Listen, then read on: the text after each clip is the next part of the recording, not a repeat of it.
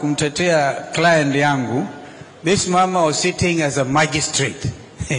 Ananiangalia wakili akiongea. Akanionea huruma. I think my client went through. Asante. But she's senior counsel. Mkakamavu kabisa kwa wanasheria.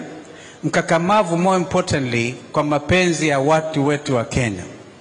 She never compromises with injustice. That's why we have come. Thank you so much. In fact, Mungu alipanga niwe hapa leo. Because nilienda kwa ndege this morning, ndege ya saa 4, nikapata imefungwa milango. Nikajaribu kumpigia mother, uambie captain anifungulie. Sikumpata, alikuwa mteja. But fortunately I had my boarding pass. That it must have been the devil trying to stop that I don't come here this morning. Na ameshindwa. Mother. Asante sana. Bishop na waumini wa Shalom. Shalom. God is good. And all the time. Sitakuwa na mengi. I'll associate myself with what my brother, His Excellency Kalonzo has said. And I want to remind him, if he has forgotten, alipokuja kwa koti yangu, yeye ni mpatanishi. In that case, the parties reconciled. Na hiyo maneno ikafanya nini? Ikaisha.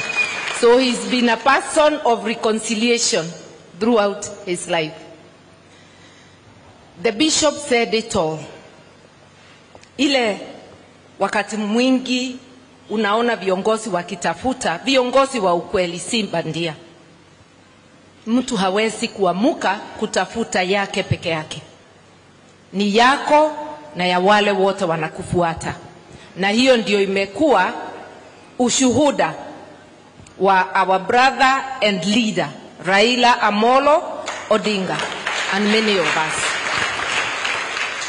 So I just want to appeal, not just to the Christians of this church, to the Christians everywhere and especially in Kenya who hear me today.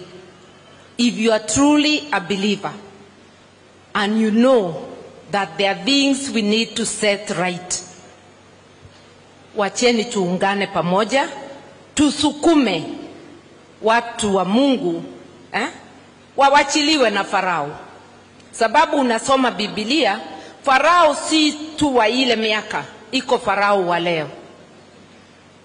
Watu wa Mungu wawachiliwe na Farao, na ndivyo haki yao iweze kupatikana. Thank you, Bishop, for praying for us to be strong. We shall be strong because we know there is God. Na msiwe na uoga, hakutakuwa na fujo. These things are going to happen before your eyes, and you'll believe it because you will see. Lakini tukiomba amani, na tukiomba yale tunaomba itendeke. Let us believe what we pray.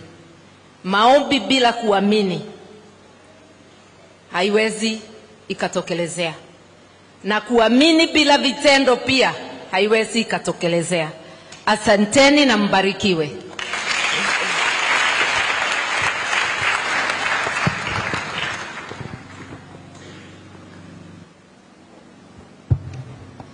Sasa mmeyasikia. Nimetoa shukrani sana kwa Askofu Wafula kwa yale ambayo alisema siku ya leo. Sijui kama alijua tunakuja hapa au yeye alikuwa anaongea tu maneno ambayo alikuwa tayari amejitayarisha.